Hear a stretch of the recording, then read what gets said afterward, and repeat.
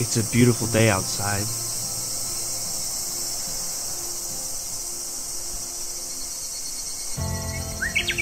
Birds are singing. Flowers are blooming. On days like this, kids like me should be spending every last penny they have on anime. I'm talking plushies, I'm talking figurines, I'm talking whatever the f this is. Take my money, Japan, take it all.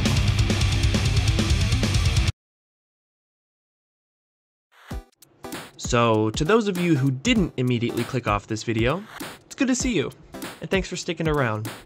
Also, this guy that you're about to see, yeah, him, that's Nikolai. Keep that beautiful face in mind because he'll be coming in every once in a while. Anyway, today we are exploring Akihabara, located in the center of Tokyo, and if you don't know, Akihabara is considered by just about everyone here to be Japan's electronics and anime capital. From arcades to manga, anime figurine stores, to the, and I kid you not, hundreds of maid cafes that line these streets, it truly has it all. And no, before you ask, I didn't go to a maid cafe. Yet. Moving on, we got to Akihabara with no real plan at all, so we just kind of walked around a bit and all got lost together.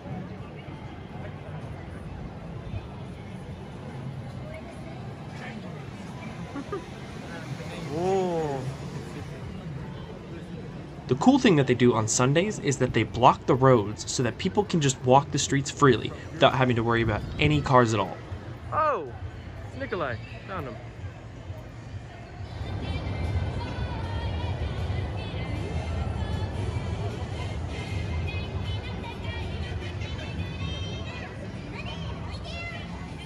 There was only really one thing we all wanted to do, and it was probably the least financially responsible thing we could do.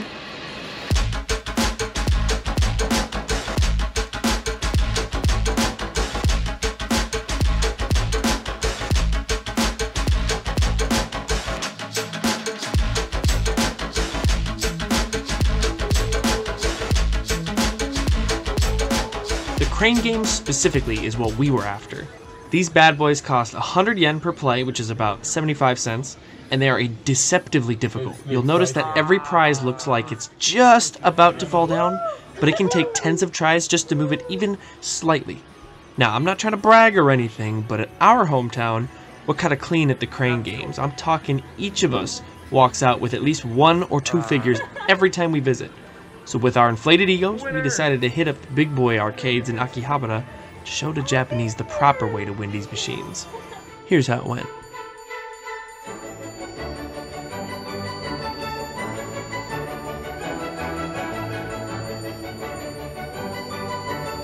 Ah, fucked up.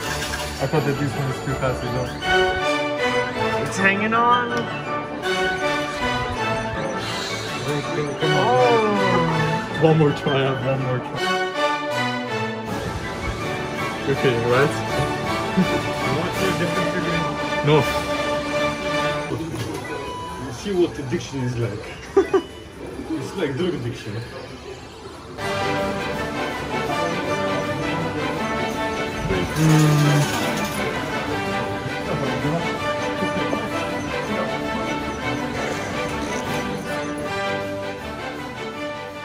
Let's go. Look at the hand movements. Whoa. Look at the hand movements. Oh god, that's so fast.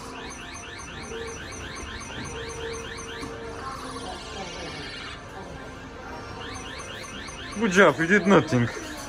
Bruh. And the audience laughs.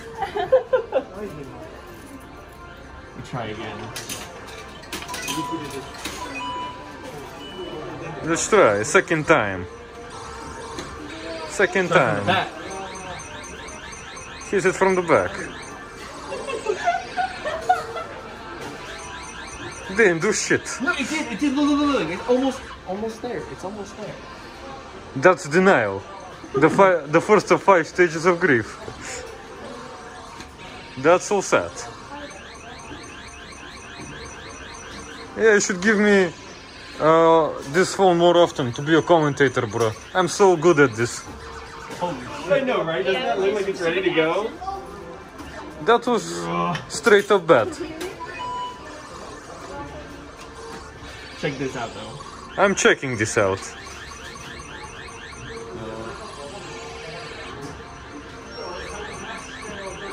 That was so sad. Better to just give a... Oh, he just put in more money. Oh no. Hey. This is a sign, this is a sign. This is the second sign. Well, that didn't matter for him. So we go now. Means go for it if you want it. And there go more money. I think I'm gonna give Oh, up. sorry. I put my finger on it. Alright, I think I give up. I don't know if there's any way to win that. Do you give up? I think so. I failed. Yes or no? Yes. We stop video. This arcade destroyed our hearts, our wallets, and most importantly, our dignity as Crane gamers. We didn't walk out of there with a single figurine, except for Nikolai, who won those 2 plushies in the beginning. But it wasn't just us. We saw countless other victims that day to what I can only describe as the most sinister tourist trap in all of Japan. We decided to cut our losses, drop the Crane games, and just go and explore the city and see what else it had to offer.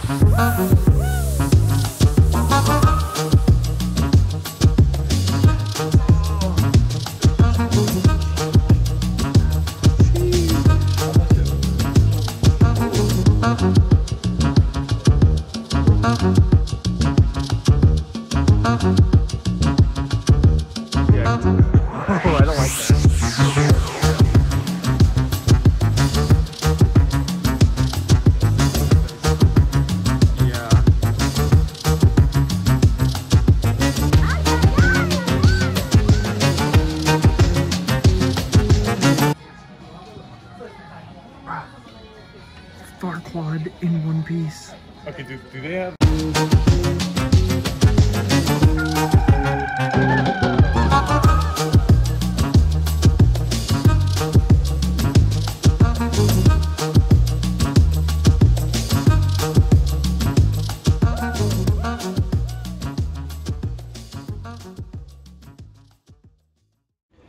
When we finally got our fill of anime, we all decided to treat ourselves to some local fine dining. This is also what their menu looks like if you were wondering how different it was from America. Personally, I got the limited time burger for the Mid-Autumn Moon Viewing Festival, but the only real difference from like a normal burger was that they just slapped some egg and ham slices on it. Still overall pretty good. After eating, one of our friends wanted to see if we could make it to the roof of one of these buildings just for a quick photo shoot. So we decided to just find the nearest random building, kind of walk in, pretend like we knew the place, and see how far we could make it up.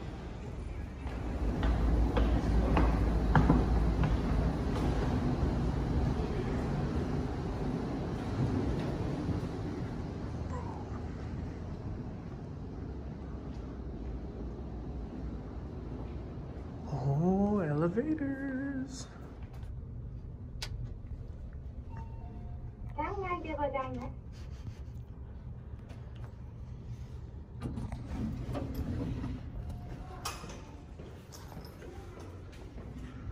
Okay.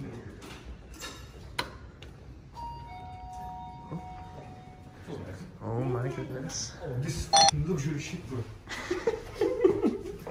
All the way to the top. Look at the floor, bro. This is luxurious, bro. Sheesh. We are here, very nice place. I'm not Russian. I'm not communist, okay? He's not communist. All you American people, he's not communist. Don't worry. But you guys are privileged. Maybe a little bit. Maybe a little bit. Oh God. Man, this elevator fast as boy.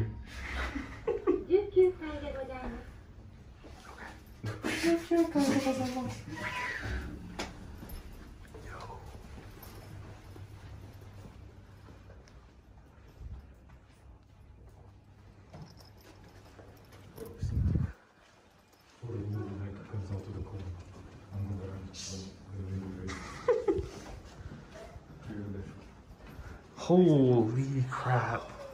Oh my God. Wow. Bro, this is fucking lit, bro. Japan is fucking lit. So beautiful. I can reach up the water really works.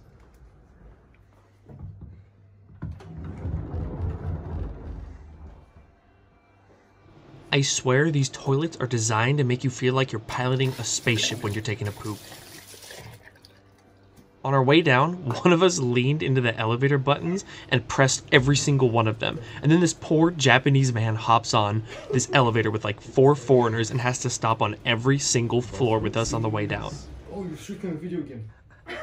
What's up, family? It's me again. What's up? For that poor man, we just pressed every button. He had to just sit there and keep clicking close. And then we got lost. Oh God, we're lost. Down? Are we going? Why are we going down? Oh my God. We're trapped. Maybe we should go to upstairs. This keeps going. Oh yeah, we should go to second. Second? Oh, back up, back up. Yeah. Okay. Oh, second. Second. Get us out of here.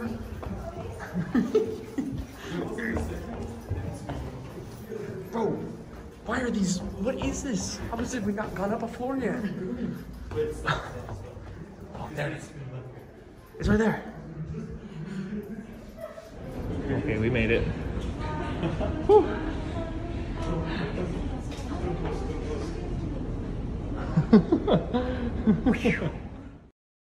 After escaping the maze that was that building, we decided to hit up the arcade one last time before we left, because Japan has some of the coolest arcade machines out there.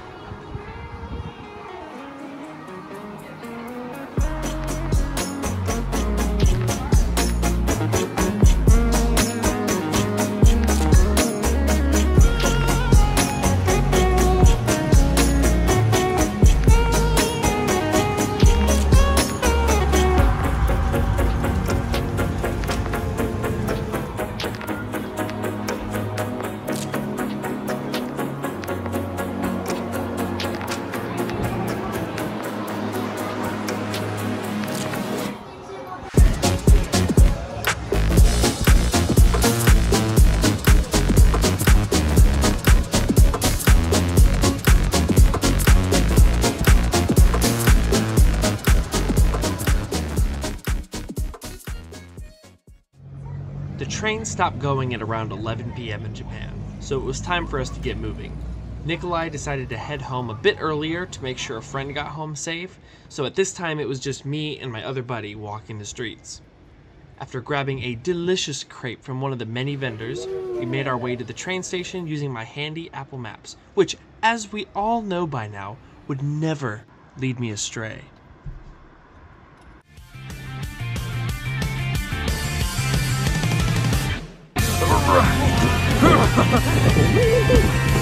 Oh my God.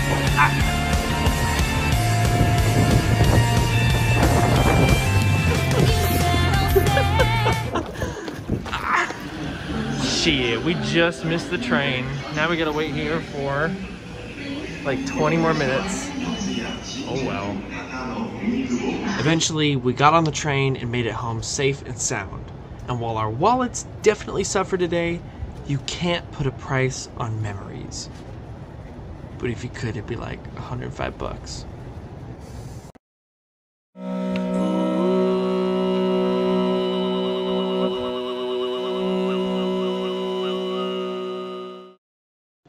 Good morning, everybody. It is 3:30 a.m. I'm really sorry that I look like garbage right now, but I really wanted to get this video out because I'm going to be really busy tomorrow and I just don't know when I can. So here I am pushing it to try and get this out. Sorry it's been a while. I went to Kyoto and Osaka for the past 5 days, so I just had no time at all to work on anything. We visited some really cool places. Went to Universal Studios Japan, went to Nara, which has the deer that bow to you, and that's really cool. And yes, I have funny videos on that. We went to see a bunch of the Kyoto temples, so we have a lot of stuff that I'm really excited to show you guys. But that's up next after this one.